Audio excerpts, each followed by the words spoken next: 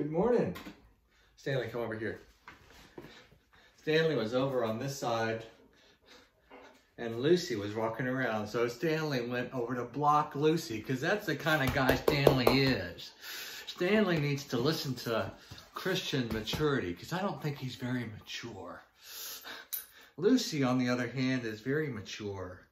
Or maybe she's just older and just doesn't seem to care as much. You can almost see her eyes there. You can see her eyes. She's a sweetheart. Aren't you, Lucy Goose? Been my dog for 11 years. Stanley, you're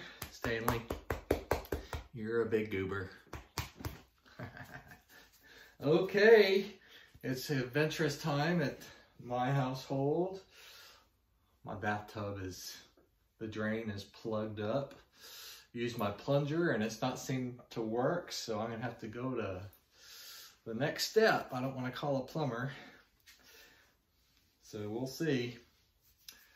I've been in the sink in there in the bathroom gets clogged up every now and then, and you know, you've seen that on YouTube or on Facebook or something where you put baking powder and vinegar, and that works for my sink. And anyway, there's too much water in there. I don't think I'm waiting for the water to just kind of drain down and I'll try again. Joys of, I guess I'm just losing too much hair. I need a haircut, but there's plenty of it falling off of me.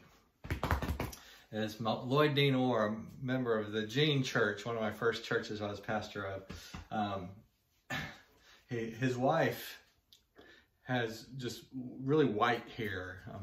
It's, you know, it's hair that it's so white it's attractive. It doesn't look just dingy or something. It's really. And so his wife's hair turned white and his turned loose. He didn't have a hair on his head when I knew him. Well, maybe just a little bit. He's a good man. Got to have the honor of preaching his funeral. And actually, his wife is the one who gave me this book, Christian Maturity. Okay, let's put you two out. The Battle Axe of Young County. And she's very proud of that. Come on, outside. Come on, Lucy. Go, go, go, go. Come on. Oh, you want to stay. Okay, I'm going to let Lucy stay because Lucy won't bother me too much. Or she might. She might just want to rub it in that Stanley's outside. We're staying in 1 Peter today. In fact, we have the same verses today and tomorrow, I just noticed. 1 Peter 3, 8 and 9. Finally, all of you have unity of spirit, sympathy, love for one another, a tender heart, and a humble mind. Do not repay evil for evil or abuse for abuse, but on the contrary, repay with a blessing. It is for this that you were called, that you might inherit a blessing. The word of the Lord. Thanks be to God. And now our reading from Christian Maturity by Eli Stanley Jones this Wednesday of week 23. The hunger for love. We have seen how deeply love is needed in infants. It is true of others beyond the infant. Is it true of others beyond the infant stage? Must we discuss the need for love as an infantile demand which we outgrow? No, it is basic to human life, from childhood to old age. Ashley Montague puts it in these words.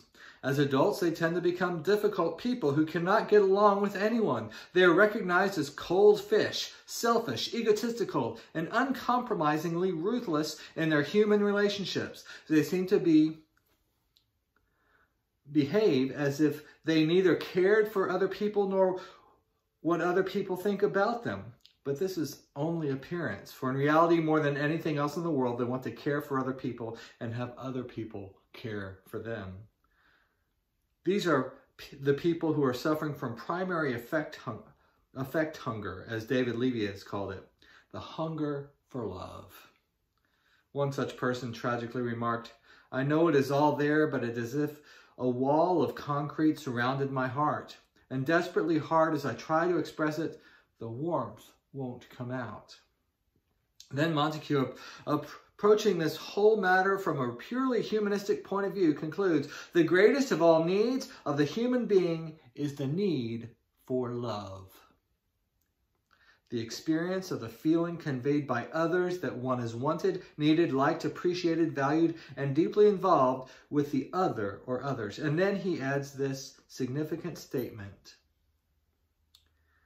It is primary nature, and it should also be sound nature for human beings to love one another. As it is primary nature, primary nature remains striving to love and be loved, while secondary nature often puts calculated restraints upon such striving and erects barriers deliberately designed to prevent its expression. All this because the true meaning of love has not been understood. To inhibit or prevent the expression of love is to do violence to the needs, to the structure, and to the functioning of the organism. Here the humanistic approach is coming out at exactly the place that religion comes out, at the place of love. What the world needs now is love, sweet love. Oh, especially now at election season when, oh my goodness. I'm not going to say anything.